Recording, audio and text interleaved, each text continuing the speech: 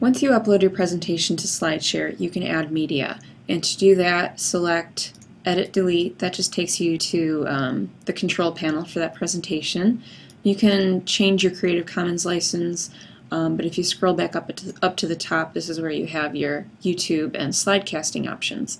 So first, to insert a YouTube video, you copy the URL to the video here in this box, and then you select the position you'd like it to play in. You can't embed the video in a slide in particular, but what SlideShare will do is insert that that video in between two slides.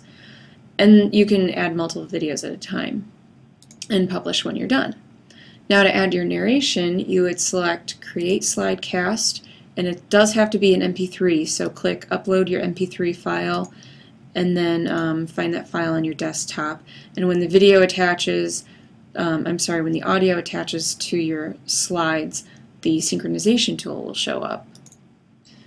And now that the syncing tool is up, I'm going to scroll down a little bit and just get rid of this dialog box. There are basically three parts to this tool. There's your slides up at the top.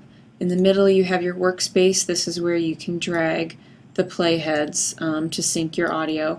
And then you have the audio selector down at the bottom. Ideally you would have a waveform here, and that makes it a lot easier to sync up the slides.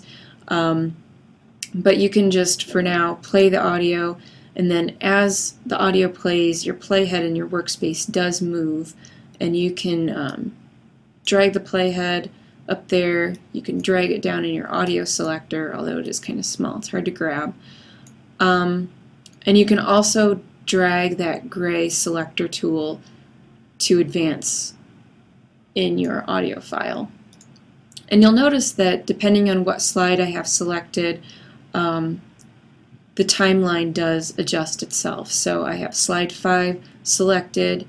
Here's slide 5 in my workspace, and I can slide the start and end marks back and forth. And then down here also, you can kind of see back there, the slide 5 is highlighted right there. I do recommend that you save early and save often, so there's the save button right there. You can start over at any time.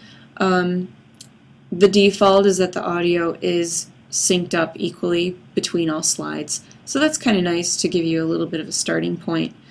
And then you can preview your saved work before you publish. And also another nice thing about SlideShare is that after you publish, you can always come back at any time and edit either your slides, your audio, or the YouTube videos.